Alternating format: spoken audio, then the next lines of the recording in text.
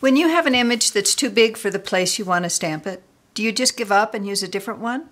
If so, you'll want to keep watching to learn how to crop a stamp. Hi, this is Sage Kimball and I'm the Mad Stamper with another technique video for card makers and paper crafters. The Birthday Bloom stamp set from Stampin' Up! Is a lovely floral image, but it's quite large if you use the entire stamp. I wanted to use it on a corner fold card, which doesn't have room for the whole thing, so I had to get crafty.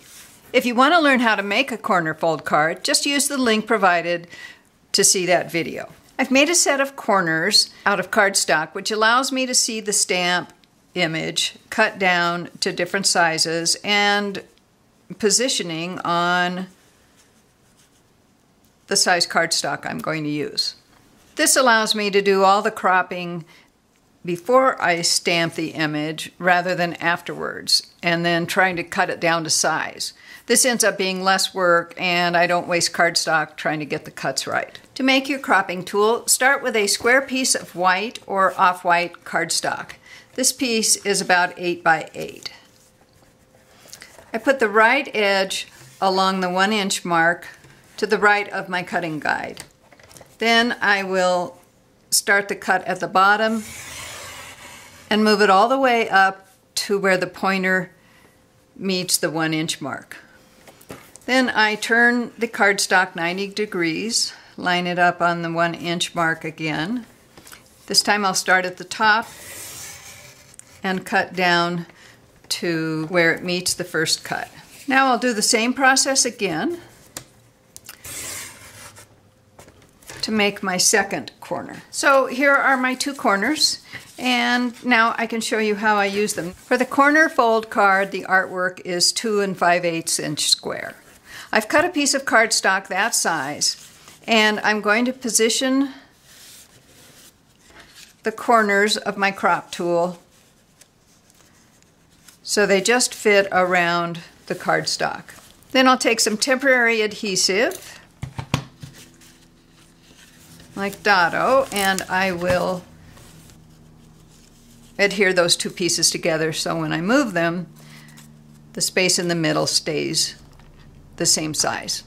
Now I can take my crop tool that's been adhered into the size I want, and I can place it on the image and move it around until I find a position that I like. I want to use the Dear Friend stamp from this set and put it up in this corner. So that means that I'm going to need to mask part of this stamp so that these parts won't get inked here. And I've already put the sentiment on a Stamp-A-Majig image sheet, and that helps me see how much room I'm going to need for it. You can learn how to mask a stamp by using the link provided for that video. And you can see I've also put this on much more of a diagonal than the stamp originally sits.